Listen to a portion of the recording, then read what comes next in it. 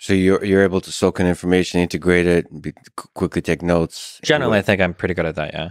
What you do this a lot when you stream your typing stuff. Is there a system in that note taking? And what do you use for note taking? Does it matter? I use a notepad.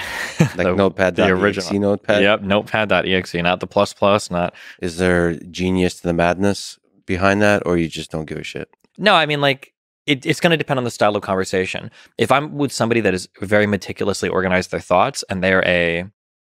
find a better word here for rambler. You can edit that in. Better word for rambler. Yeah. Somebody that talks a lot, I'll start like taking notes, bullet points, like this, because there's a style of conversation where I say 7 or 8 different things, and then when you go to respond to everything I said, I cut you off immediately and we argue that point. Yeah. But if somebody's going to do that, it's just like, hold on, you just said these 8 things. I'm going to respond to every single one. I've written them all down, and then you can go. If you want to go point by point, we can. But you just said all this, and I wrote it down, so we're going to go. So what are you actually writing down? Like a couple of words per point they left?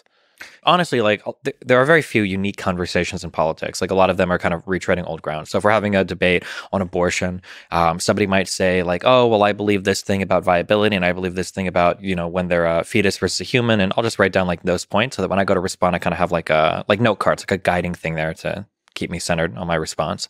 Political discourse is a kind of tree you're walking down. I got it. And you're like taking just to keep my focus guided. So I'm not like running off on a weird tangent or responding to something I didn't say or something. Yeah. What about like doing research? Is there a system to your note taking? Because mentally you seem to be one of the most organized people I've listened to. So is it in your mind, or is there a system that's on paper?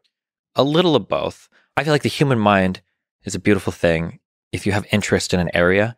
What I'll tell people is, let's say there's like a totally new topic that I'm researching. I don't know anything. And I'll do a couple of these on stream. I think they're boring, but people watch it. I might open a Wikipedia article and I'll read, and I hit something I don't know. And then I open the next Wikipedia article and I'll read and then I might have like 7 tabs open, and I'll read and I'll read and I'll read.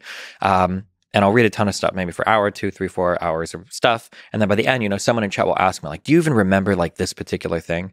And I'll say, not really. No, not too much.